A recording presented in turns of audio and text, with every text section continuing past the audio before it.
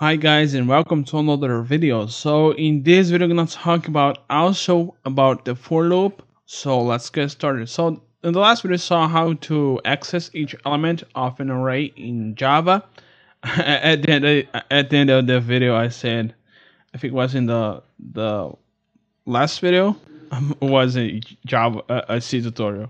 Sorry about that. So let's talk about again. Let's create a for loop, but this time we're gonna show 1,000 numbers, so almost the same thing, but we will run for 1,000 numbers.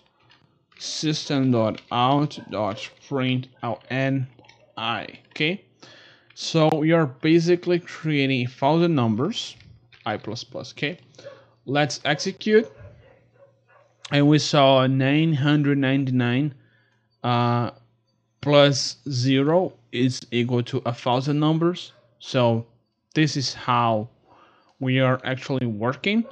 Let's say that I want to show from 10 to 20. The starting number is 10, the end number is 20, but if I run this, actually 20, but if I run this, I don't see 20, I see only 19. So the problem here is basically in the condition that I'm saying I less than 20. If I change it to less or equal 20, by doing this, I now am able to see 20. You guys will see why.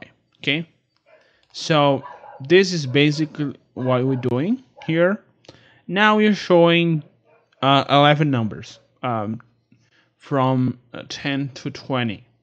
Okay, there's lot. So this is basically the video, guys. Hope you enjoy. See you guys next time.